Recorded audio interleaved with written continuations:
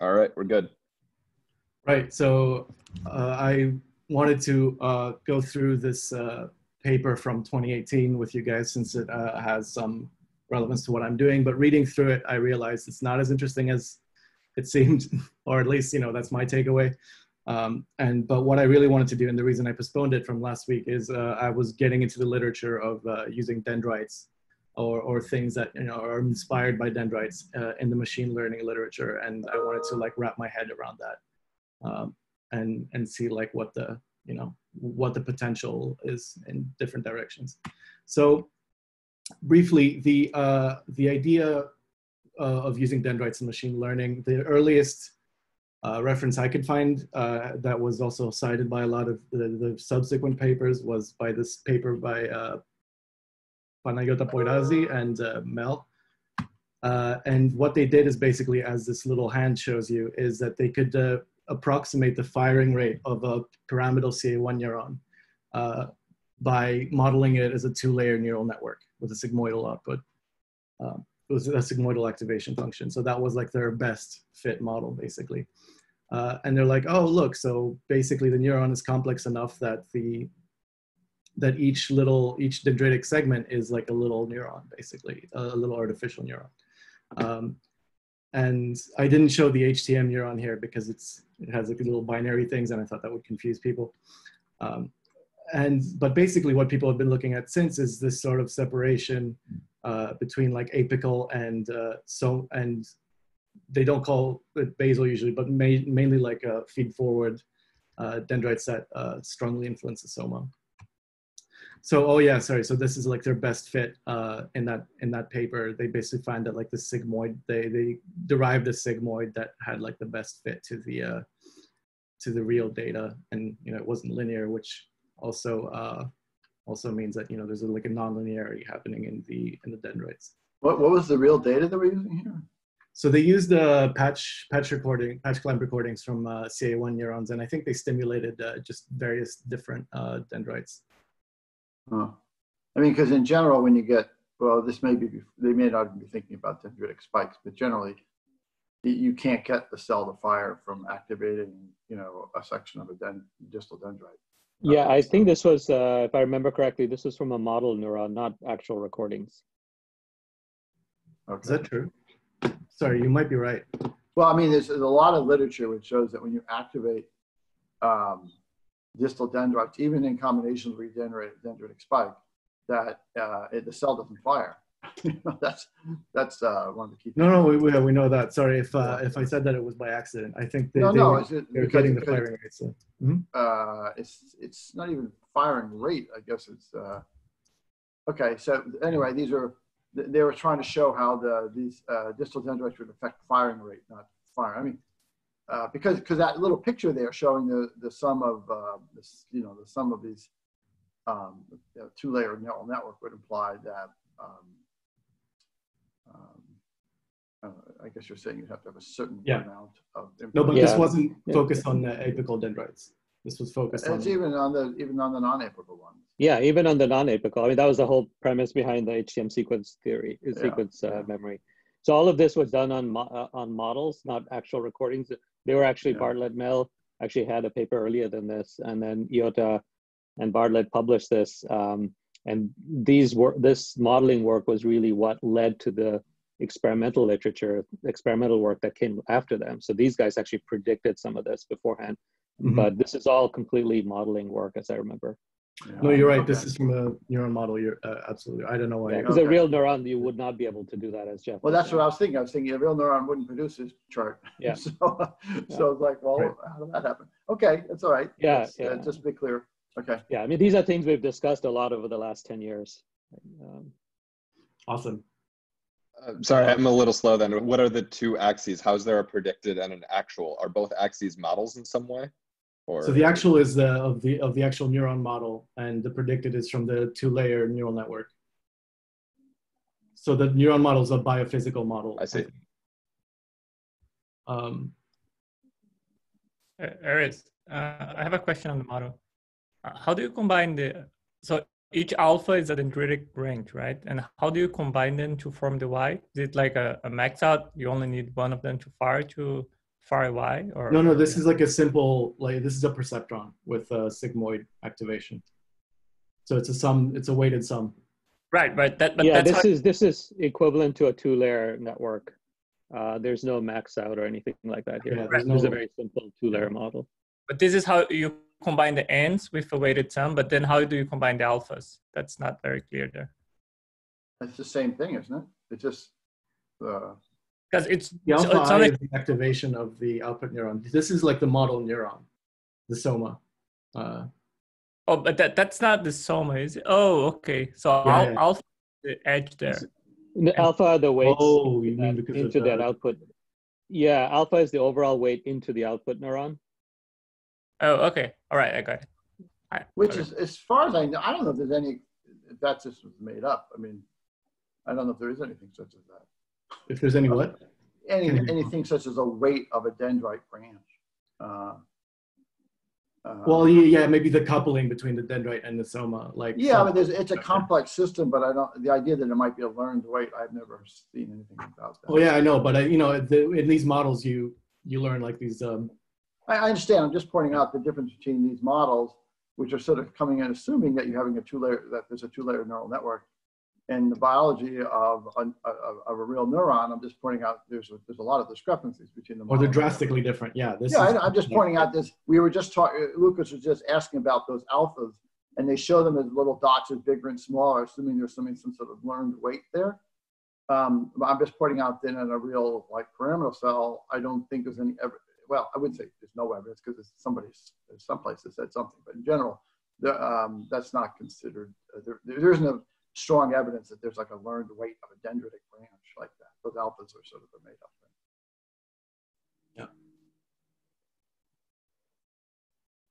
So, right. So, yeah, the idea is, sorry, let me move this Zoom screen over a second.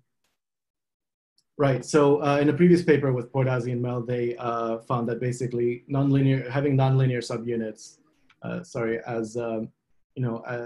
as dendritic segments in their models also led to much higher storage capacity. So basically, inspired from this, I presume, because they cited a lot, a number of papers have recently looked at using these separate segments to leverage them in their models. So this is from a review by DeepMind.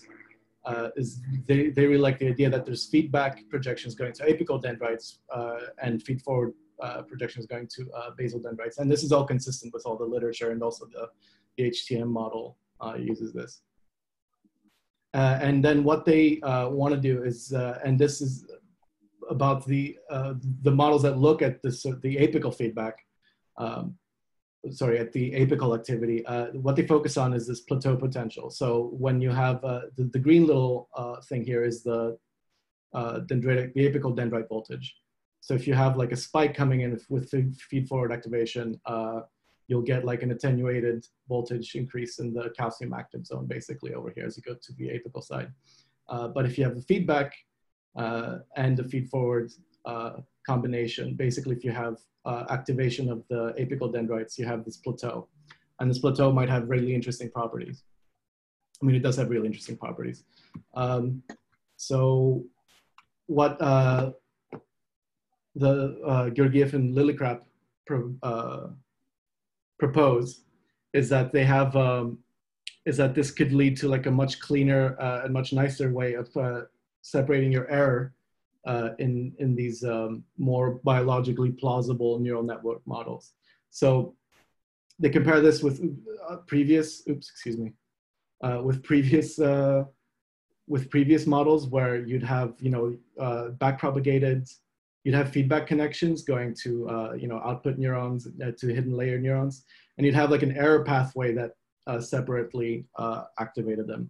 And this adds model complexity because you're adding a lot more parameters to the model. What this also adds a lot of parameters to the model, but they don't think this is biologically plausible, but they think this is. And they think that basically having feedback projections from, let's say, your output layer, those can go into the apical dendrite side, into the apical dendrite side, and then trigger, the learning might happen in the interplay here in between the apical dendrite, which is a little delta thing, and the soma.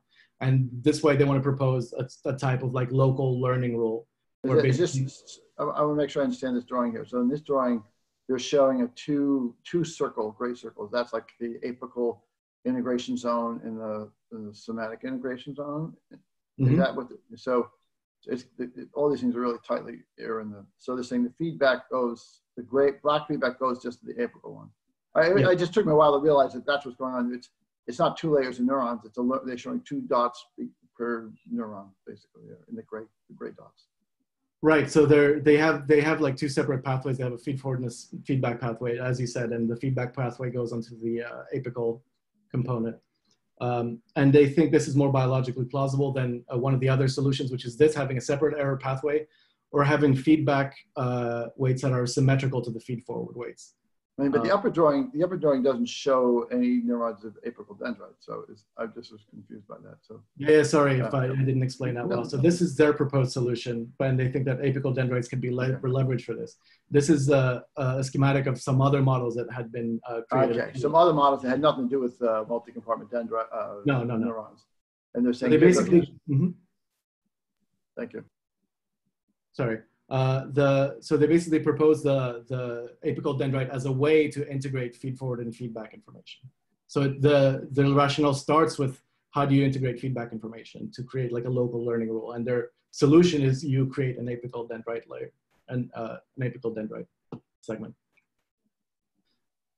So there's other work by Walter Zen and others has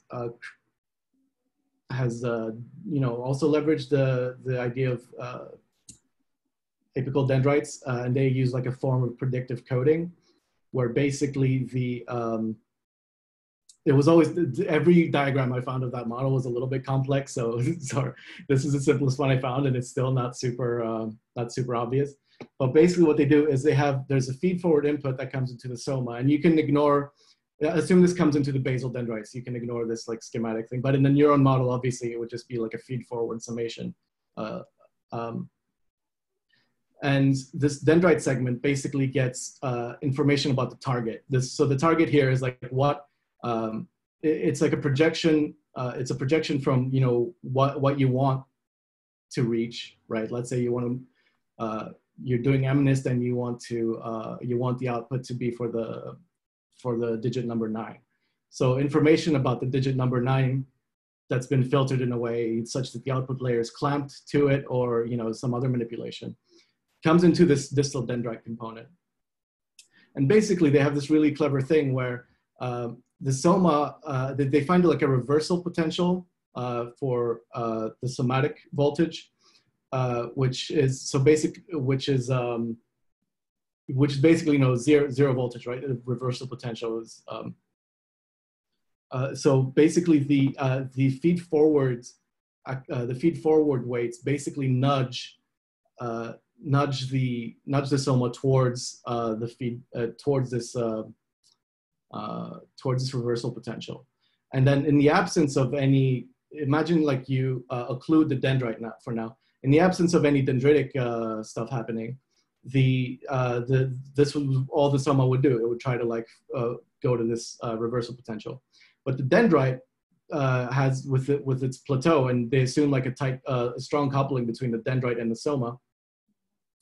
The dendrite has the information about the target, and basically for the soma to now go towards this. For the soma to go towards the reversal potential, which is like at zero activation, it needs to update its weights such that they would do that effectively. So what this is a form of predictive coding, really, where they compare, they subtract the dendritic from the somatic potential, or vice versa. I mean, it doesn't matter if you square it.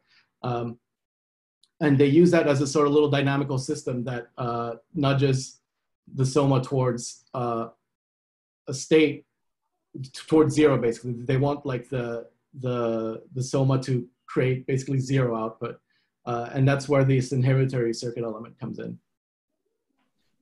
So before you go on, I have a question at the end of this one. Mm-hmm. But you can keep going, and I'll just ask when you're done. Yeah. Oh, okay. Well, I have a basic question, and maybe it's just more a neural network question and not really specific to this thing. I'm trying to understand how the target signal is represented. You have a, you have a layer of neurons, you have some output representation you want, but there's a large connectivity between the layer of neurons and the output representation. And you got this, you know, feedback. How is that? I mean, don't we want to differentially modify each of those neurons in the hidden layer? And how is that differentiation occur? I mean, how is the target differentially affecting different neurons in the hidden layer? Right? It's a basic question I don't understand about neural networks. I understand it in brains, but I don't understand here. Like that green arrow, how does the green arrow differ between each of the hidden units? Or does it? Or what does it look like? What's that signal look like, that green arrow? Right. So this is the other diagram I wanted to show you, but it was more complicated. So basically, it's just a direct projection, and I think they manipulate it such that. So this is the target input, right? Hang on, is this the right diagram? Or is it the target output? No, I think that was feedback from the target. Yeah, so it's like what you're hoping for, right? It's the number. Yeah, exactly. So if I understand correctly, or if I remember correctly, this so the target here is clamped to your desired value, for example, or it's updated by the error somehow between, like, you know, its output and the desired output. And this basically projects to, so it just happens by the fact that the weights are different, I guess, So it's assuming it's sort of a random initial weight from the feedback projection. Is that? I mean, I'm wondering, how do you break the symmetry, right? You got this desired output, and you got a bunch of, in every neuron in your hidden layer is connected to the output. How is it differentiated?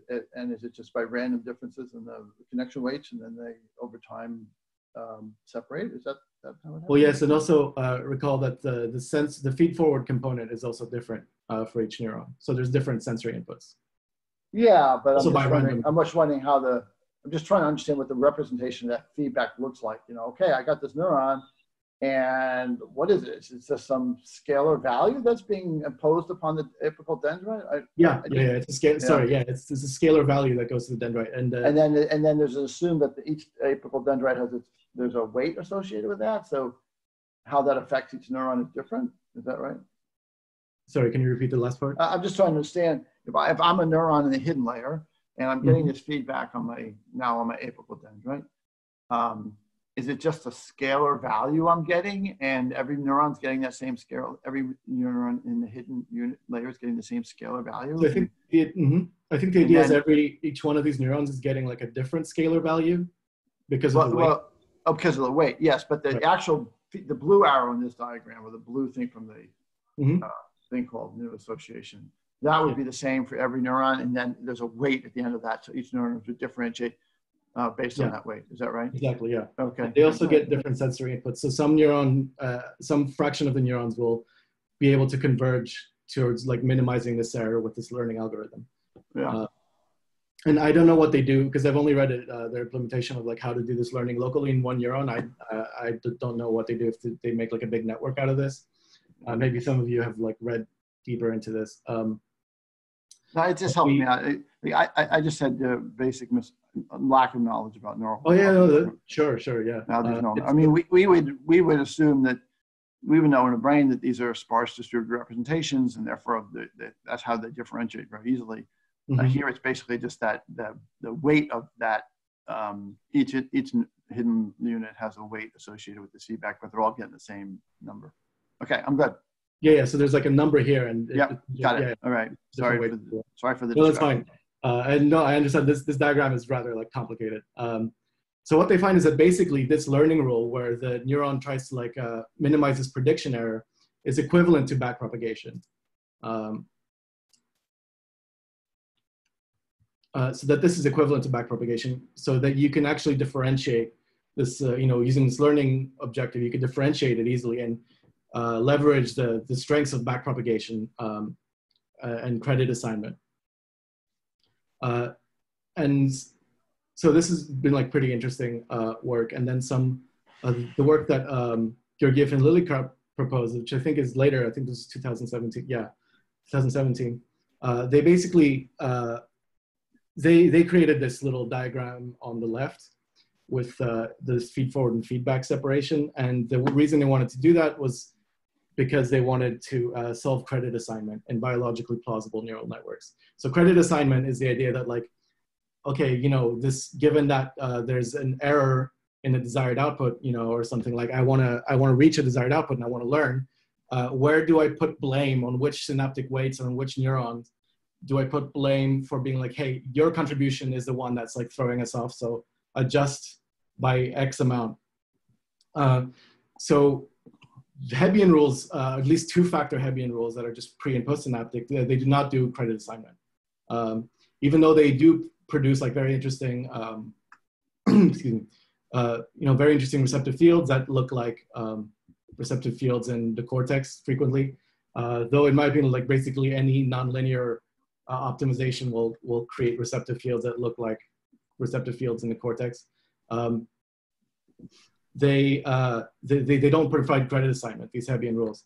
So they're like, how do we do credit assignment? So let's leverage this dendritic, you know, this apical dendrite component and look at the plateaus. So they have these, they actually use like a spiking real-time model. And I mean, the plateaus don't spike, the apical dendrites don't spike in their model.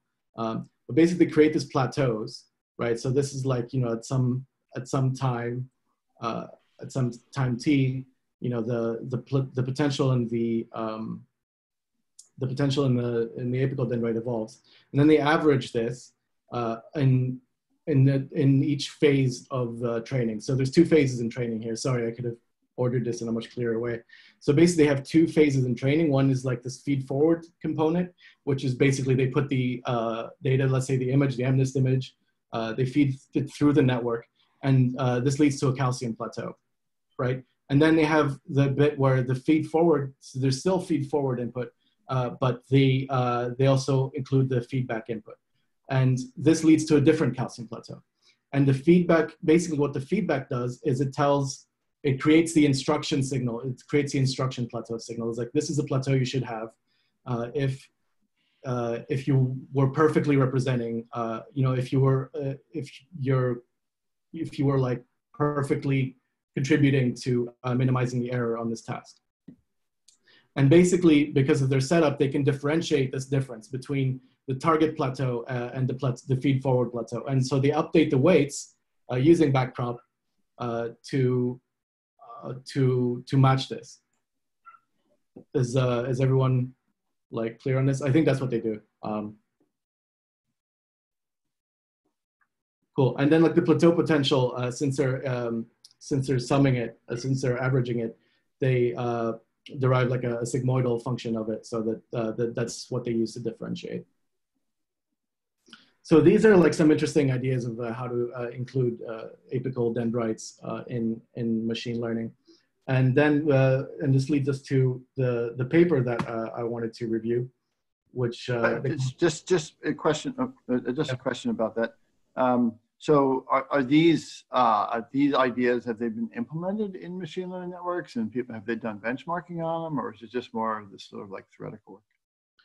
They have implemented them. I think they each have like different weaknesses and different strengths. And from what I've seen, they're doing follow-up work on this, but it's not like I mean, have these do this models improve upon performance in any way? Or I mean, I'm just trying to.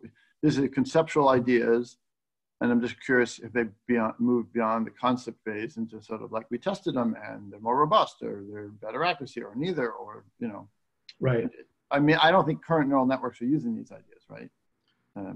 No, I think the motivation between both of these approaches is to make them more biological, and as such, they haven't like super optimized the parameter space. So they compare, if I understand correctly, they compare favorably with, you know, whatever state of the art was at the time.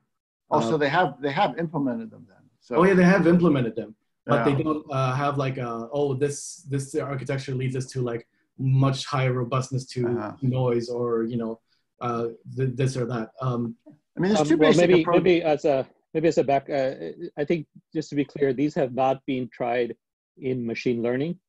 The goal for these is to basically they start by saying backprop is the best you can do, and the goal here is to see, okay, do biological networks, does the neocortex implement some form of backpropagation? Yeah, so I was about this. The idea behind here is to make biologically plausible models of backpropagation. So I think, they're not trying to improve machine learning in any way. It's kind of a contrast to what we're trying to do, where yeah, it's the opposite of what we're trying to do. Yeah, they're saying, hey, we've got these machine learning models. Can we justify them by saying brains work this way? Therefore, we don't have to think about brains more. Or our approach is like, no. Or maybe, yeah, or maybe they're trying to understand how the brain. This is a way for them to try to understand how the brain might do more complex learning, like backpropagation does. Yeah. And backpropagation solves this credit assignment problem with hidden layers. And they're saying, well, the brain has to solve the same problem. How could it possibly do that? Because pure Hebbian learning won't do it. So these kind of structures, they show that it basically approximates what backpropagation will do. Yeah. Okay. So, and our approach is sort of to flip it around to saying, hey, given a model of what the brain is doing, can we improve deep learning machine methods? Learning. Machine learning methods. Okay. Yeah. Thank you. There are very few people doing that direction. I thought so, but I didn't know enough about. I didn't know about these people and their work, and so. You mean this direction or Numenta direction? No, well, there's very few people taking the Numenta direction.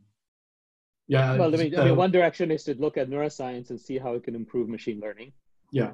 None of these papers are doing that here so far. The other direction is to say, okay, machine learning is wonderful. Backpropagation is wonderful. The brain must be doing some form of backprop or solving a similar problem. And how could we have biologically plausible networks that solve the credit assignment problem with hidden layers? And that's what these papers are trying to show. Got it. They're trying to, Yeah, exactly. And I went into this, like, I think I call it like use of dendrites in machine learning. So this is all like about trying to, Yeah, but none of these are used in machine learning. Well, they're not used like in production or anything, but they have they do train these on MNIST or whatever. They do have models of it, but they're not trying to get the machine learning community to use these. They're looking at techniques in machine learning and trying to get the neuroscience community to appreciate it more and saying, hey, this is a way you can understand the brains more. And of course, they implement the model and they have it running in simulations, but the goal is to have biologically plausible models of backprop. Mm-hmm. If that makes sense. Yeah, and there is an implicit goal of this is that if you can, is like saving things like computation power, if you have like neuromorphic chips and analog, low power computation that you could do with spiking models. And then, spiking models have this problem with STDP, et cetera, where it's unclear, they don't perform as well. So if you can find some sort of architecture where you can do this with like continuous models. So that's partially it, but I don't think it was the main motivation here. But there are a lot of people who like. No, because I've asked them. Their motivation is not to improve machine learning. It's to improve neuroscience models of how the brain learns by using machine learning as an inspiration. Sure. But there are papers that like try to justify at least their work as being relevant to this, to low power computing. I've seen those. And I think this could fit within that, even though it wasn't. So we have the world of biologically inspired, with computer architectures, and now we're having machine learning inspired biological architectures. Yeah, I mean, this is a big part of. There's tons and tons and tons of papers on that. I know that. This work here is going a little further, and I just was curious if anything has changed. This is pretty recent work, 2017. So I just didn't know if people had started going the other direction. And I got my answer. The answer is no. This is still sort of in the other direction. Okay. Yeah, I think the Wu et al. Paper does try to go in our direction, which is trying to use biological detail to improve actual machine learning stuff. Yeah. But I think that's the paper that you're reviewing. The top. Yeah, that's the paper that I'm going to discuss. Okay. But I do find especially this model I find pretty interesting because it has like some interesting parallels with the with biological data.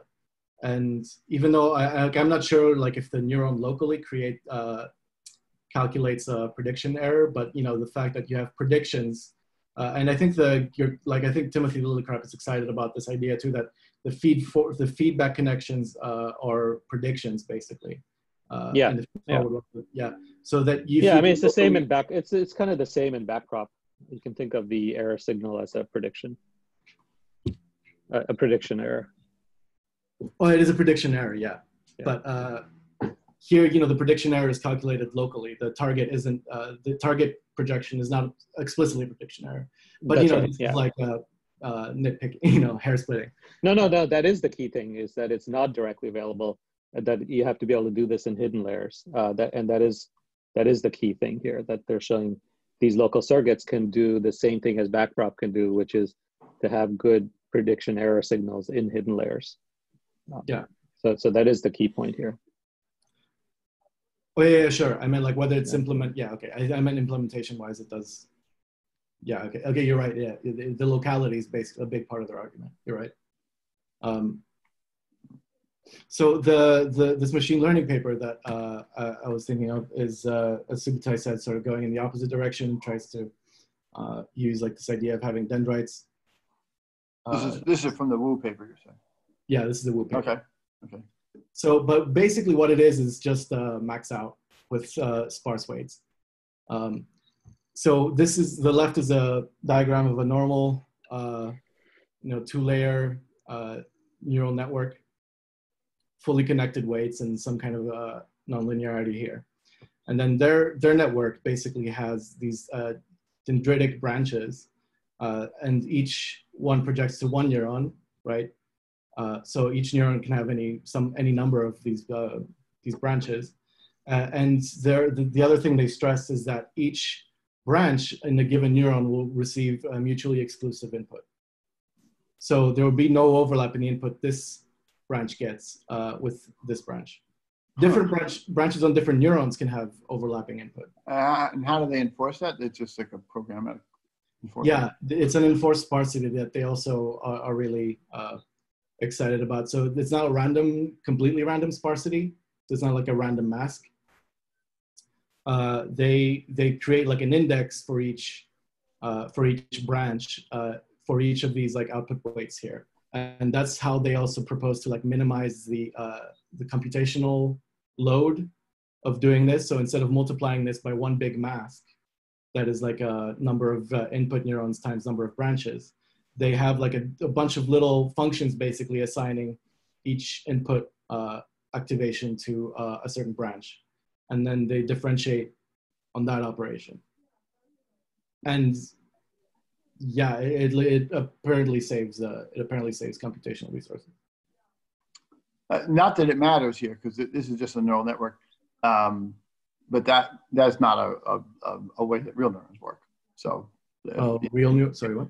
Real neurons, you wouldn't find a single cell making multiple synapses on a single branch, like a dendritic segment, a segment. But you do find the same axon making multiple synapses on different segments of the same branch. So this, like the HTM neuron, it's not differentiated by branch, it's differentiated by segment of a dendrite, which are many more segments than there are branches. Mm-hmm. And so the idea that I'm just pointing out, it's not detracting from this model at all, because this model is trying to do a neural network. But I'm just pointing out for those who are interested that you wouldn't see that kind of segregation. An axon, which would be one of these colored lines from the input neurons, would actually make, often, not always, but often will make multiple synapses on different segments of the same branch. You just don't see them making multiple synapses next to each other on the same segment. It's just, it's just filling in some details. But would an axon make connections on different segments in the same neuron? Yeah, they can. Yeah. Okay. Yeah, I thought so too. Yeah. And on the same branch. The term branch refers to the major segments that attach to the soma. So a pyramidal neuron may have 3 or 4 branches, of which each one has many segments. So it's just a different level of parsing. And again, it's not important for their model. It's just a biological detail. That's all. Oh yeah, of course. And I think they use the word branch like it's an abstraction. It's not really like. Well, they group all of they're going from a single point neuron to saying, oh, a point neuron has multiple branches. Everything that's not a soma is a branch. Yeah. Yeah. And we in our HCM neuron model we said, oh, we have a soma, we have a proximal input, and then we have multiple segments. Each segment is like an independent little coincidence detector. Our model is not complete either because the HCM neuron model doesn't try to make any distinction about the dynamics of a dendritic branch in terms of all the different places the branch splits. So when the a dendrite branch splits, it's kind of complicated dynamics occur at those intersections. So it's not like our model is complete either, but it was just different levels of abstraction. Oh, absolutely. Okay. I mean, this model uses backprop, so it's a completely. No, yeah. I don't know if it's useful for me. But I'm saying these things just because it helps me to keep in mind what the differences are here. No, it definitely is useful. Yeah, I'm just saying. Yeah, definitely. This is not like a. Okay. Trying to. I mean, they're trying to like make it. They motivated us trying to make it like closer to the complexity of real neurons, but in reality, it is. And it's getting closer, so it's good. But I'm just pointing out the differences. Yeah. Jeff, at the model level, if you have same axon with several connections to the same branch, can't you just interpret that as having a higher weight in that? No, because the integration zone on a dendrite is not the branch; it's the segment. In the HTM neuron and in our neuron paper, and the neuroscience says that the inputs to a dendrite are combined over a fairly short distance, like typically they say 40 microns, so 40 thousandths of an inch, and you can have up to, let's say, 40 synapses in that distance. So there may be dozens of segments and thousands of synapses, but the integration zone, what would be the equivalent of like a little neuron, is only a small section of a branch. It's or a segment. So if you have a synapse. If you imagine you have this one dendritic branch and it forks out like a tree and there's hundreds or thousands of synapses all over them. If you just activate several of those synapses on there, they don't sum at all. They only sum if you activate several synapses right next to each other, in very close proximity on the same segment. Then they sum, but otherwise they don't sum at all. It's like they're totally in non-communication. Right, but they're calling branch in this model would be equivalent to a segment then. I don't think so. I guess you could.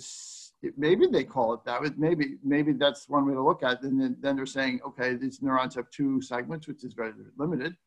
I sort of interpreted it meant they really meant a branch, but maybe I guess you could look at it that way. You could say, if, for example, you could look at it that way, I guess.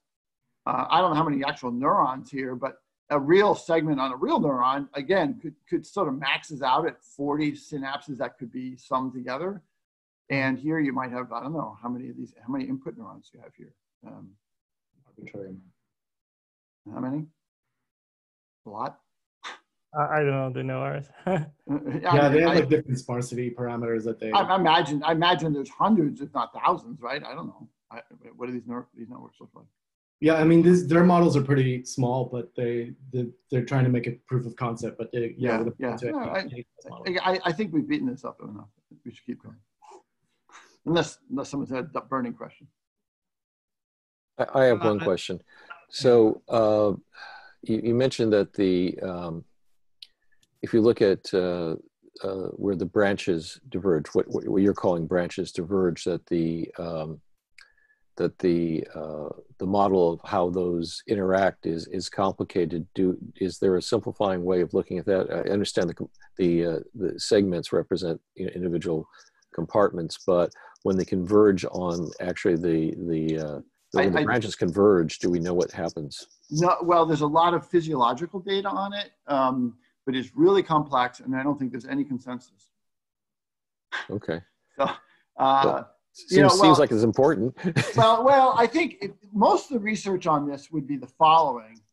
They would, let's say, imagine you have a single branch, looks like a Y, right? So you have you have two segments coming onto another segment, and what they show is that if you activate a synapse on one segment and activate a synapse on another segment, there's a little bit of depolarization.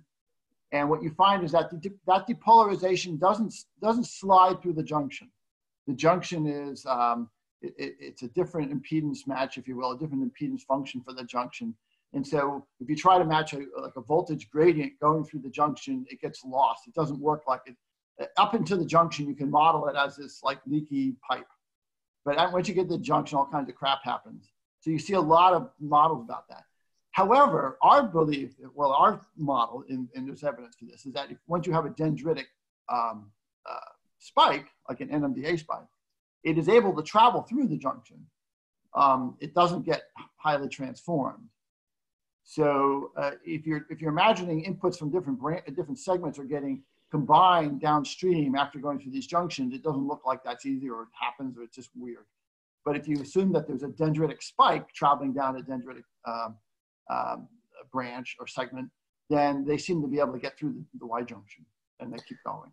So in that model, the Y junctions are just simply connectivity. They don't have any.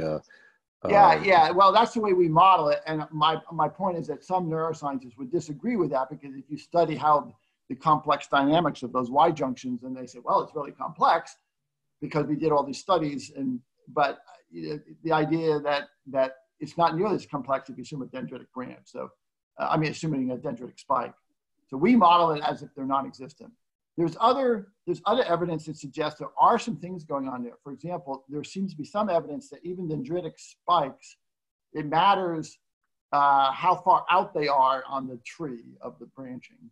And if you're going to activate multiple dendritic segments, the order in which you activate them can make a difference. So there's some evidence that if I start at the very end and activate a dendritic spike, and then I activate another dendritic spike partly along the way, and another one, that the whole signal propagates better than so like there's an order of preference than if you do it backwards. We don't model that. We haven't tried to accommodate that at all. So one would think that if you have the dendritic spike traveling down, there's a depolarization that occurs, that another one that might occur a little bit afterwards, further on up on the Y, might have more difficulty propagating down because, things are depolarized. Maybe, or it's, it's really complicated. I think we'd have to go back and look at that. Okay, all right. Yeah, it's complicated. Okay, thank you. Right, thanks for that, Joe. Right, so realistically or not, this is their model. And this, like I said, it's basically the operation the dendrites are doing is max out. So max out is basically the fact that every neuron, instead of having some kind of deterministic nonlinear activation function such as a sigmoid or a ReLU or whatever, they have a number of branches that come in, and they each have like different input, and they select the one that has the highest. So this is called like a learned activation function, and there's people here who are a lot more expert at max out and other like learned activation functions. So please correct me if I say something wrong. What it can do is learn piecewise linear functions, and like depending on the number of let's quote unquote branches you get per output unit, it can become like an increasingly complex piecewise linear function. So this is a generalization of the rectified linear unit to several other like piecewise linear functions. So the rectifier is just this. It's the max of the max of x or 0, right? So if it's smaller than 0, then you return 0. But if it ends up doing something like the absolute value, you can get like for negative x, you can get like this guy here, right? And so like this would be one branch, and this would be another branch. And having multiple branches could give you something like a quadratic function. Is this more or less correct? Well, yeah. What's the difference between this and k winner with k equals 1? The difference is that k winner is strictly positive. No, that's not true. K winner. Oh, that's true. Yeah. I think the difference here is that, if I understand correctly, in max out, all the activation values are the same. Is that right? Since you're applying to the max to each to each activation? What do you mean all the activation values are the same?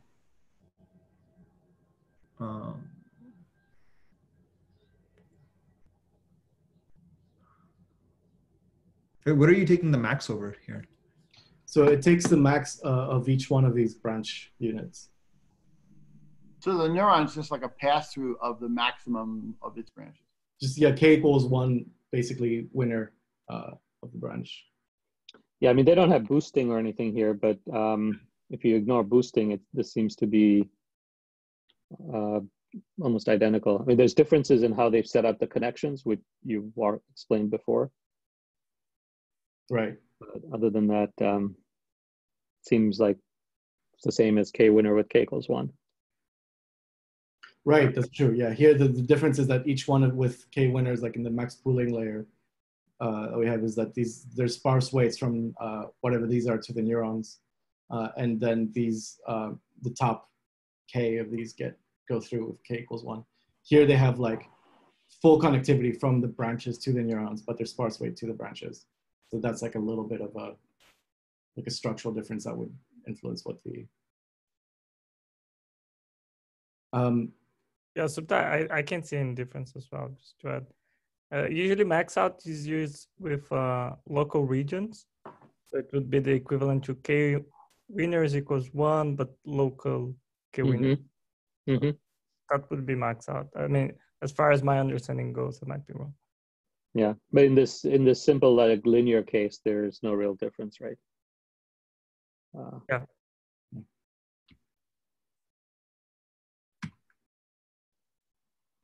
So, and they partially motivate the idea of having the sparsity, which they stress is different than other types of sparsity that had been tried up to the point, is motivated by the idea of model ensembling, where if you combine like random features or random components of a model, or something like dropout, basically, you get better performance and hopefully better generalization.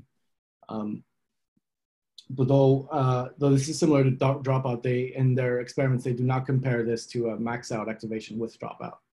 And max out was designed to be compatible with dropout, basically, as a motivation. So performance-wise, in the paper itself, they only showed training loss and not test loss. Test loss was only in the supplements. But they basically made these graphs where they showed the number of branches per neuron, for a given network size and given layer size. And they combined their model, the dendritic neural network, with this is like layer normalization and ReLU, or batch normalization in ReLU.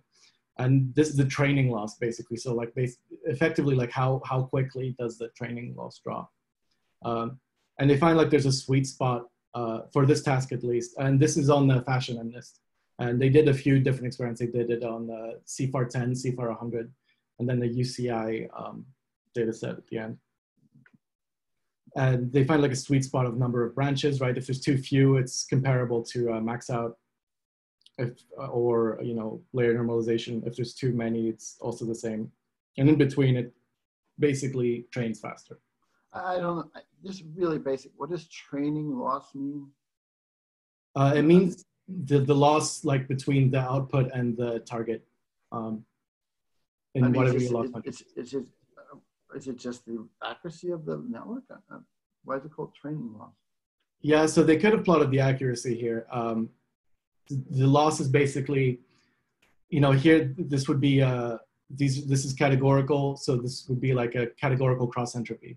So that's between the the binary vector of outputs and the binary vector of targets. But why is it called training loss? So when you plot accuracy, you're kind of thresholding, and you're saying like, you're saying the network had one guess, it classified it as this one thing. Training loss captures confidence in it. If it was really confident in the right thing, it gets a lower loss.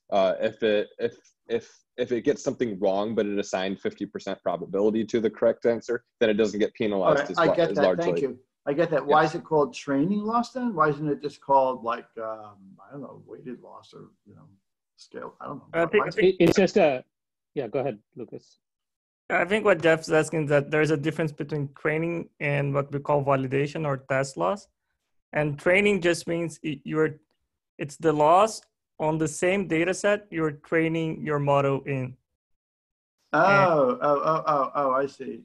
While you sorry, I thought that call was it clear. validation or test loss, that means you train on a different data set and then you validate. All right, that's very simple. Thank you. Yeah, so validation loss means regularization, generalization. Yeah, all right. It's basically loss on the training set. Yeah. Okay, thank you. That was the, maybe everyone else understood. I just didn't know that. Thank you. Yeah, sorry. That was a simple explanation I wanted. Okay. Yeah, and this is exactly this. So as they're training, they plot the loss for each epoch, and they find that basically it goes down faster at some point with their model with 16 branches per neuron, for example. It is really weird not to show the validation loss. Yeah, it is weird. They do show it in the supplements, and this was a little bit fishy too, because you could expect like overfitting, when training loss gets too low. Right? Yeah, there's that. Absolutely. That's what they want to show, no? That they can overfit, that their model has enough capacity and it learns, so it overfits. That's all they want to show. Maybe. And they compare, so they have like they compare two versions of their model. One is the standard one with max out. The other one is with the same, sparse weights, but instead of a max out, they have ReLU and average pooling afterwards. These lines here are the test accuracy of their. This is again on fashion MNIST. The test accuracy of their model based on branches per neuron, right? And these little guys here are different models. These are like layer normalization or batch normalization. And one thing you'll find interesting is that these are on the same tasks, these different networks trained on the same task, but these dots are different in both plots. So I'm not sure what like the comparison is supposed to be here, because if I was making this plot, I would have these constant and just show the different activations here alongside them for reference. Wait, what do you mean? I didn't quite understand what you said. So look, so here, for example, this little hexagon is the performance of batch norm ReLU with 512 units in the hidden layer, right? And it's on the same task, right? Test accuracy. Over here, when they use max out on their model, it's over here. But wait, what do you mean it's over there? So it's at a different position relative to batch norm ReLU 256. It's the same icon though. I'm missing. Exactly. So it's the same network trained on the same data set, but it has a different test accuracy. So that is but the titles of these two graphs are different. So there must be some differences between the two. Yeah, they're using a different function for the neuron. One's a max out and one is a ReLU plus. Yeah, but that's for the double N model, not for the other models. Oh, so the other models they should be identical. They should be identical, as far as I understand. So reading the they clearly aren't. So there must be something else going on. So what I imagine they did is this is like a different training run. Or something. They're fundamentally differently shaped all around. They're all seeming, and the up one they seem to go up and down. Here they sort of go down and up. I mean. Oh yeah, but this is for their model, right? What I was pointing out was the other ones. The other ones. It seems hard to believe that the other ones are different just by random seeds. Aries, why do you think they didn't plot the whole curves for this, and rather they held the number of branches fixed for the ones? Yeah. Oh yeah. Sorry if this wasn't clear. The other models, the models they're comparing to, do not have a concept of dendrite branches. But they must, because they're showing the curves change over the axis labeled branches per neuron. Yeah. This is for their model, so they have. But you're saying that the red line, which is not their model, which is no, that is their model. You're saying like I see. Those other icons are not being plotted. They're just saying this is what the fixed value is over all this, and you're pointing out that the order in which those dots appear is different. I got it. Yes. Yeah. I got it. It's a little weird. So that difference you're saying could be just the fact that there was random seed difference. Yeah. Yeah, it's also But the it- fact that but- the y-axes are slightly different too. So if you're trying to visually read them A/B, that's Are the y-axis different? Yeah, it's 0.86 here and 0.87 here. Oh. There's Slightly different. Got it. Okay, I'm sorry. I didn't understand this chart yet. Yeah. But their ordering is also different. It's not just the relative spacing, right? Yeah. So it's a little bit strange. But yeah, so these models, these diamond and triangle models, they do not have a concept of branches per neuron. They're normal, fully connected models with one hidden layer. And the number here is the number of units in the hidden layer. So earlier you said that it was it 16 and 64 dendrite branches, but here they're starting at 64. So starting at a higher number, is that correct? Like the black line is DENN64. I assume that means, no, that's not branches per neuron. The branches per neuron is plotted down below. Never mind, I got it. Yeah. Take it back. This is also the hidden layer. Yeah, I got it, right. So the branches per neuron is down below, and 16 is like a sweet spot for them. Yeah, exactly. And the hidden layer is the one that has the branches here, the input and output layer. Yeah. Okay, I'm sorry. No, that's cool. Yeah. Are they showing there that max out only works with a small number of branches per neuron, and then if you go to a larger number, you have to use average pooling? Is that it? Is that what these two plots are showing? So if you go too far, you have average pooling. Yeah, because max out only works with small numbers of branches, and then it goes down as you increase the number of branches. But average pooling goes up as you increase the number of branches, right? Yeah, actually, I hadn't heard of average pooling until reading this paper, so I'm not exactly sure how it works. Well, average pooling is just taking the average of all the, like, you get output of 64 branches, you just average them. Right, instead of like max pooling where you take the highest one or whatever. Yeah. Yeah. So they find this trend that, it increases with the number of branches per neuron. So max out, so ReLU plus average pooling increases with the number of branches per neuron. Basically, I guess you're just adding more parameters. And there's a sweet spot for the branches per neuron in their model, and with a max out with the sparse incoming weights.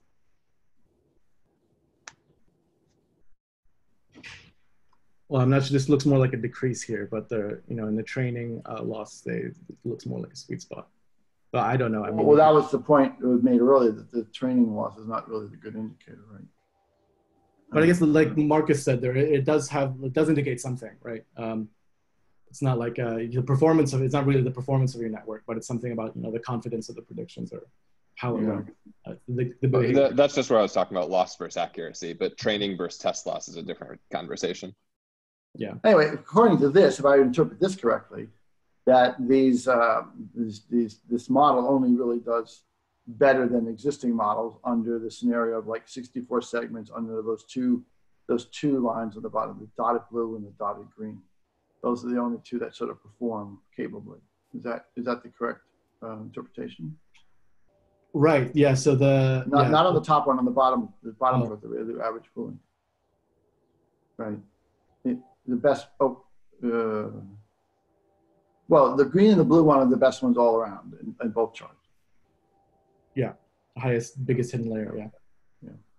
Yeah. And they find that depending on the branches per neuron, that how it approximates the performance of these other networks that don't have the dendrite segments. Yeah. Okay.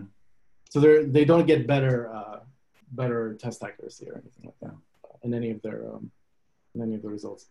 But the title is improved expressivity. So that was something that I needed to spend a little time or expressiveness looking up. So basically, what a neural network does is this, right? So let's say you have like a non-separable region, like the XOR problem or these two overlapping, sorry, I just need to wait for it to go through. This thing is not linearly separable. What a hidden layer does is it twists the space of the problem such that these become linearly separable, right? And this post in Crisola's book is really cool. And there was a paper in 2017 that sort of tried to quantify the number of distorting lines that a hidden layer creates or like a network creates as a form of expressiveness, or the number of configurations that are like or the computational complexity of not the computational complexity, the complexity of the operations that the So the word expressiveness, that means how many how much you can stretch the space to make these linearly separable. Is that what the word expressiveness means? well, how many different stretches you can make, Okay. I think is the idea. Okay. But basically how many of these lines you can create. So if you have like in the input layer, let's say you have 1, 2, 3, 4, 4 units. When you train it, these are the lines through the space. If it's a 2D space, like in this image, these are the lines that it can separate through, right? So this, like, it could separate, this one separates, this and that, as this one separates this and that. If you add a layer on top of that, basically you create a new bunch of lines, but it's this bunch of lines times the number of units in the previous layer. So for every unit that's active in the previous layer, it will drive a different permutation of these lines in the next layer. So this doubles the quote unquote expressiveness of the network, because you can have you have a much higher space of separation, right? So for this guy's activation, let's say one neuron can do this piecewise linear separation, and for this activation, let's say it's the same neuron does this one. Actually, maybe maybe the neurons here are each it's like the shade of green is supposed to indicate a different neuron. I don't know. And then if you add a layer, Well, it looks to me like what they're saying, when you go from the layer 0 to layer 1, you're keeping the first set of neurons, the black ones, and now the green ones are basically dividing up the individual from black line to black line. So you're sort of subdividing each. Yeah, you're more finely partitioning the space. Yeah, but you're still keeping the first partitions, right? And then now you still have that. Yeah. Yeah. So now when you have the purple lines, you still have the green and the black partitions, but now you're subdividing those still. Exactly. So the idea is that, like, the layer 2 will only be like these purple lines, but I've never seen this picture before like this. Is this a commonly understood description of what's going on? I think this component of it is. This is like pretty basic. That I've seen before, but I never saw it shown in a simple 2D projection like this. Well, that's kind of how support vector machines kind of look. So this is just it's funny. I get that, but I've never understood that it was a sort of. With support vector machines, I said, oh, you got all these divisions, right?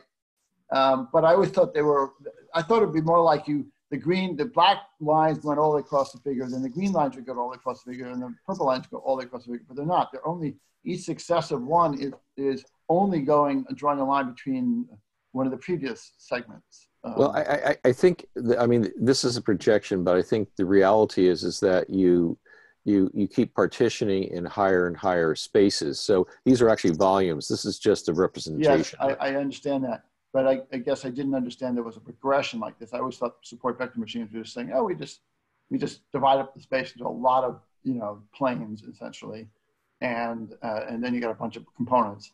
But this is sort of saying, as you're saying, this is a progression. It's a hierarchy of divisions going on here in some sense. Right. Well, a lot of support vector machines only have just one layer, just very finely subdivided. This says, okay, if you cascade them, you're going to get this effect. Yeah, I never saw this before. It's interesting. It's a deep support vector machine. Yeah. One question I had on the previous slide with the numbers that were appended on each of those things, was that the width of the layer? You mean each one of these here? Yeah, is that the width of the layer, or is that somehow related to some kind of depth? No, that is the width. That's the number of units of the hidden layer.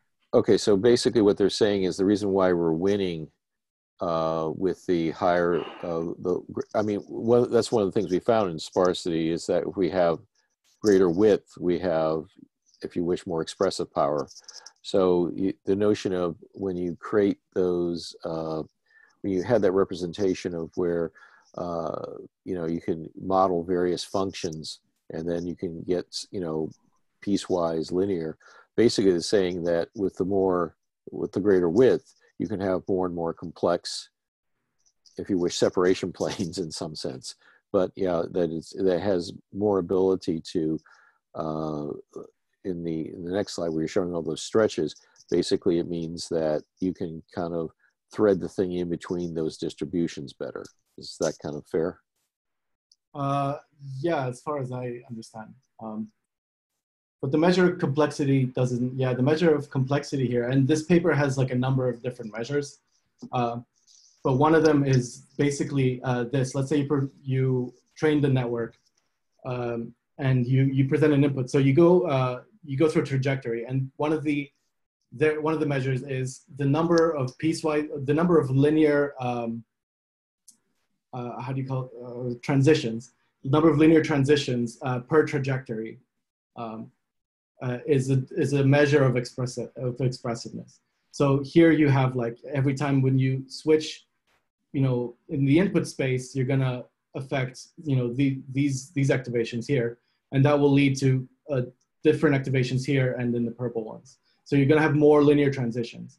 So for example, here, if this is your trajectory, let's say you start here and you just go around, right? So at every T you present like the different part of this input. This is a trajectory that's curved out by the activations of the subsequent layers. So let's say this is layer 1, layer 2, layer 3. And you find that with more layers, you get higher, you know, more complex trajectories that are traced out because they have more linear transitions between them. And yeah, so that's what they call expressiveness. And they find that the width isn't actually a very big contributor to this. After some point, there might be a little bit of a trend in the beginning, but what seems to be much more predictive of it is the network depth. So assuming you know non-linear units in each layer, the network depth is like very, you know, strongly predicts the number of transitions. So quote unquote model expressiveness. So by this regard, this paper outperforms, you know, equivalent max out or standard ReLU network by counting, you know, having these transition counts with a given trajectory. Now, so I don't exactly know what the trajectory is. They showed how they did it, like as in, you know, like you have a plus delta, you know, and they point out the theorem and they prove, well, they demonstrate that, you know, their architecture is also a universal approximator, like a standard, you know, one hidden layer network. But the transition counts for the same trajectory are higher in their network than the max out network with the same number of units in the hidden layer end of a ReLU network. Now, the thing that they didn't do, as I mentioned before, is compare this with max out that also had dropout. So in the other networks, they did add like batch normalization and other tricks that would improve the accuracy of the networks, but they didn't add dropout. So for the ReLU networks, how do they do branches per neuron? What does that mean? Oh, sorry. Yeah, if you look at the green. Sorry. Yeah. X-axis, networks, yeah. So sorry. So this is with the dendrites, but with their activation. Okay. Okay. Yeah. But I thought their DENN had max out. So it is max out. I think the difference is the weight sparsity. So what they're calling max out there has no weight sparsity? Yeah, let me double check. It's like every dendrite has a full connectivity to the previous.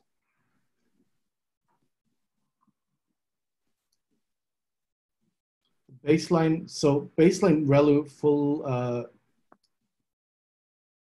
neural, I think FNN stands for like fully connected neural network. For the max out network, yeah, so the DENS, they have like a different branch number. For the max out network, they increase the number of kernels in the max out unit. Okay, yeah, that's the difference. There's the sparsity. So it's like a fully connected layer with max out. And then for the ReLU, yeah, actually, I'm not clear about this. They don't really mention what happened. So I was curious about this too. I think it's I would think it would be straight, but it's not. Unless this is an illusion that it's going down by the fact that there's curves going upwards. Right. Is it actually, I think it's actually straight. Yeah. So I think this is supposed to be like a set value, and they're just, it's a visual aid for comparison. Okay. Sorry, does it look down? Does this green line look like it goes downwards to you guys? It's hard to tell. It doesn't look perfectly horizontal for sure. Right? Yeah. But maybe it is. It's hard to tell. I think it might be an illusion. That's kind of cool. Right, so that's basically the main driving point of the paper is that, oh, look, we have this like higher number of linear transitions per trajectory. So this model is more expressive than standard max out. But as I said, again, they don't compare it with dropout. And they don't compare it with other types of sparsity either. And by types of sparsity, I mean like how they implement it, mutually exclusive per dendrite. And they claim that they reduce the computational cost in memory by having just an index for yeah, each. I can definitely see that. That way it's identical to a normal. Yeah.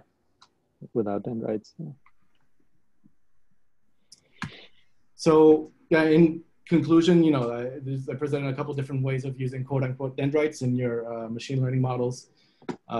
And some of the ideas are to separate the feedback/error pathways. And that's one thing you can leverage using dendrites, or you increase the capacity and expressiveness. And there have been some papers, mainly by Boydazzi and Mel in Boydazzi's lab, that having a number of nonlinear dendrite segments increases the memory capacity of each unit. So yeah, with this, that's the end of my my spiel. If you guys have any questions or comments. All right. I have a question. Sure.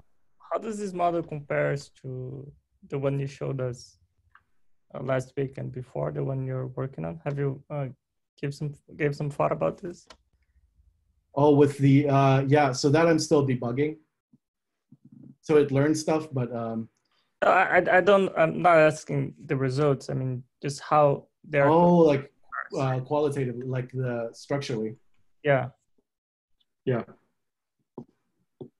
So the model, one of the models I'm working on has like a similar concept. It's feed forward and has a number of dendritic segments per unit, and there's also sparse weights coming into it. So the motivation for this was increased capacity. I wanted each, for each branch to having different branches leading to the neuron being able to respond differently to completely different inputs. So this would be, for example, for continual learning where, you'd have different tasks. So let's say here, every branch would correspond to like a task roughly, right? And then one thing I wanted to do on top of that is use a type of feedback. So this would be, feedback from the output here, but in reality, it's just another feed forward layer which with the input number being like the number of classes, or, you can design it however you like. That has, where's the annotation thing? There we go. Mouse. Does this look like anything now? Why is it? Oh, draw, sorry. Right, so the idea is to have like a little, like, sorry for the bad annotation, the little feed forward layer that creates with sparse projections to each branch, right?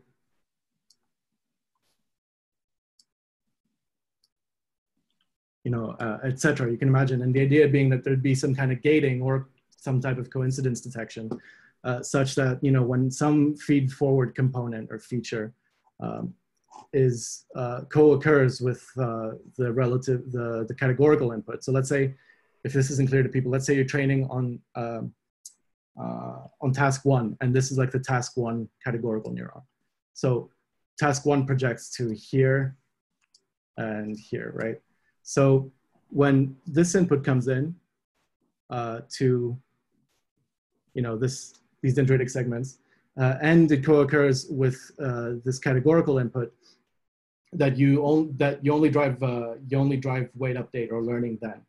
And the idea is that because of sparsity, you would get for each one of these tasks, you would get minimal overlap between the dendritic segments that they project to, so that you would hopefully have a different population of dendrite segments per task. That's the idea. Does that answer your question, Lucas? Yeah, so it's the same basic core, but then you add this extra categorical input that's gonna drive the learning to be specialized for each branch. You could say that. And the other thing is, right now I'm trying to work out first. I have played with adding the categorical input. It makes things worse, but that's because I haven't optimized anything. That was inaccurate. Excuse me. What I'm doing now, I don't necessarily use max out. I have set up something equivalent to max out, which is a k=1 k winners for each branch per unit. But I haven't settled on an activation function for this, but it needs to be some kind of nonlinearity, right? And then I want to see if just having these branches increases the capacity of the network in some meaningful way. And I think another difference that you kind of mentioned this is that the way the sparsity is done is very different. Here, each dendrite is mutually exclusive inputs to every other dendrite on that same neuron. Whereas in our case, we want a distributed encoding, so we don't have that restriction. Exactly. So there will be. I think that makes a big difference. In both ways, because you have double X that's coming from the input and double Y that's coming from the categorical input, like the task embedding. So what you're saying is you have free distributed weights in both double X and double Y or double task in that case. Is that it? Yeah. Well, definitely in the input. In the categorical, if it's one hot encoding, then it wouldn't matter. But if it's a distributed encoding, yeah, then we'd want a distributed sparse encoding in both cases. But here, even for the inputs are mutually exclusive per branch, which is kind of a weird, they're all doing it only because of computational efficiency. There's no algorithmic reason to do it, I think, that way. Yeah, that's far as I understand. I think there is a biological reason in the paper that, an axon is only gonna connect. You only have, so each neuron is only gonna connect to another neuron once, so you couldn't connect to two branches. So I think what they say is that one axon from one neuron is not gonna connect to two branches for the same neuron, the same output neuron. And they but depending on what you call a branch, that may or may not be true. But I think that was like an idea they had, like an abstraction.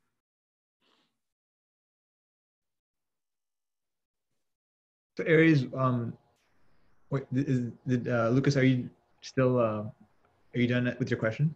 Yeah, thanks. Yeah. Okay, so Aries, where is the small sigma? Is that where the max out is applied? Yeah, they use the big sigma as just a summation. Okay, so that means that it's basically in more of a machine learning sense. It's like taking different transformations of the data and then just picking the one which has the highest activation value, right?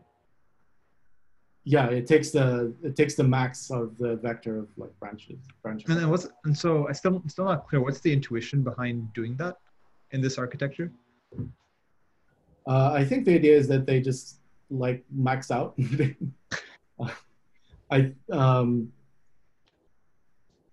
Because it has this this cool property, and in their introduction they mentioned how like a lot of the recent success of a lot of the improvement of deep learning in the past few years has been due to learnable activation functions such as max out. So they wanted to use one of those. As far as I understand. Yeah, I'm not sure what they mean by learnable activation function. The activation function seems fixed. The only thing that's learned are these weights.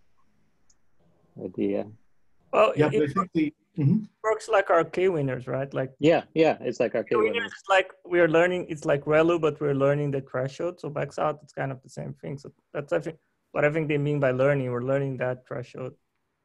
Okay, but that threshold is not a fixed threshold. It's dependent on the inputs. Yeah, so Right. Yeah. Yeah, it's dependent on inputs, but it's also sort of learn, right? You learn what? Both. Yeah, it's dependent and it's learned as well. Yeah, yeah. Maybe we're splitting hairs. Yeah, it's definitely learning the weights, which has an impact. But the activation function is fixed, right? Like when we have a sigmoid with a bias function, no one says we're learning an activation function, even though the sigmoid, the bias is actually moving the 0 point back and forth, right? It's still a fixed function. There are also learnable activation functions. There are the activation functions which actually have parameters. And yeah, exactly. Yeah, this is not that. Yeah. What I understood from the learnable thing is that by changing the weights, you can learn like a different function here. Like this could be this could like be morphed into something like a sigmoid or some kind of up and down thing. The weights. That's true for ReLU too. That's true for a combination of ReLUs, but with max out you have Well, I need to think about this. I'm not sure if we'll understand the true for ReLU bit. But okay, the ReLU is just this, right? A single one, yeah. But if you had this architecture where you replace max with ReLU everywhere, as you increase the number of branches, you would learn different. You could learn these different quadratic functions. Oh, you mean that ReLU, the positive region, would only happen when there's some kind of function and the ReLU is projecting to it. Is that what you mean? Yeah, it would be a two-layer network basically, which can learn any function. So I think a point here, part of this is just language and how we're choosing to talk about it. But like the point is, these neurons here, these little sigma neurons here, can learn complicated like shapes in the input space, whereas a normal neuron is always just like a hyperplane, or it's always just like a point in some direction and a threshold. But here the threshold is kind of curvy like these because they have these multiple branches, and so this is, right. I think is where they're coming from. So, but I think it's really just a thing of language. We're just we're choosing to call the nonlinearity. Suddenly, it seems like a silly characterization. But if you think of the whole system as a whole, as the neuron as a whole, the function the neuron is learning, I think that's where they're coming from. Exactly. Yeah, I totally agree with that. Absolutely, the neuron itself is more complex this way. Okay. I was just confused about what people meant over that. Cool. Just to go back to current question, I also believe, I'm not sure, I read this paper like 2 weeks ago, but I also think they have a biological motivation for the max out, that you only need one brain too far for the neuron too far. You don't need more than one. So I think the max out there, it's also biologically motivated. Yeah, but that's not true actually. That goes back to what Jeff was saying earlier. A single branch activating is usually not enough to make a neuron fire. Oh, okay. Even though that's how the original Poirazi and Mel, they modeled it that way, but that's not actually physiologically true. Right. An NMDA spike or a dendritic spike is not sufficient a single one is not sufficient to make the neuron fire. That's the genesis of the prediction in a neuron. Yeah. Theory. Yeah.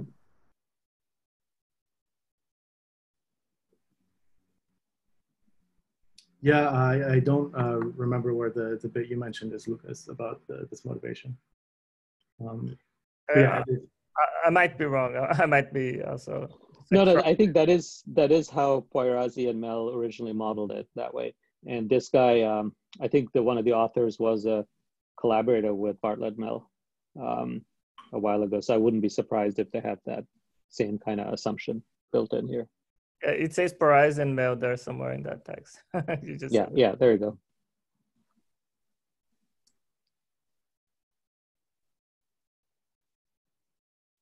There was an interesting structural learning rule paper that I'm sure a lot of you have seen.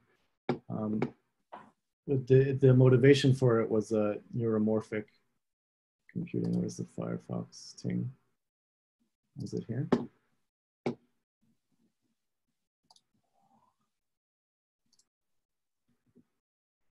sorry. I mean, we could stop recording if you guys, this is irrelevant. But let me find this paper. Oh yeah. So sorry, how do you delete annotations? I kind of like having it floating around myself. It's kind of fun. Well, let me just do this. Oops. There's a clear button with the annotations. If you go back to annotations. No, I'm just gonna do like it. Okay. So, yeah, so I didn't have the time to read a lot through this paper, but they basically do a morphological, quote unquote, morphological learning rule, which is similar in spirit to HTM. Like given a certain condition, do you increment or decrement? Or in this case, they create or subtract new binary synapses. So I thought that was kind of cool. Anyway, any other questions? Yeah, could you put it back up again? I was trying to screen capture the title and I'm they sorry. annotated the hell out of it. So I can send it over Slack too.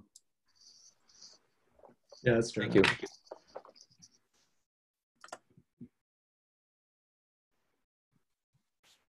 I think I'll go ahead and stop the recording.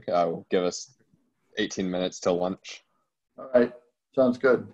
Okay, thanks. Thanks. Yeah, Thanks, guys. Arius. It was interesting. Bye. Thanks. Bye.